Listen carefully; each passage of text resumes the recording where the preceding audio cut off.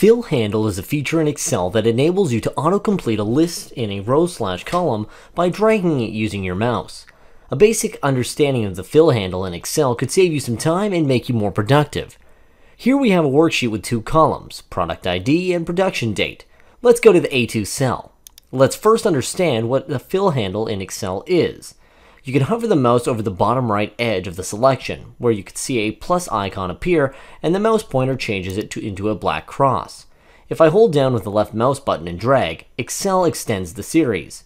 You can see that it repeats the number 1, so if I want to repeat a value, I have to follow this technique. Undo with Ctrl+Z. Now if I move the mouse pointer over the fill handle and hold down the Control key, the black cross changes, and there's a little black cross at the top right of it like an exponent. Try and drag it down to see the result. The data series extends 2, 3, 4, and so on. So if you want to extend the series, hold down the Control key and drag. Undo again. Let's try to use a fill handle with dates. Go to cell B2 and hold down the left mouse and drag. You can see that it goes up by a day each time I move down the cell. Now hold down the right key mouse and notice the autofill options button.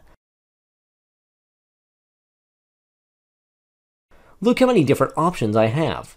Copy cells, fill series, fill formatting, fill days, fill weekdays, fill months, and fill years. Try fill months and see the result now. So you can see that the autofill option button is a potent tool. Don't worry if the fill handle is not working in your Excel workbooks. To enable fill handle in Excel, from the File tab, Options, select Advanced from the left pane of the dialog box. Ensure that you have the Enable Fill Handle and the Cell Drag and Drop option checked in the Editing Options section. Thanks for watching.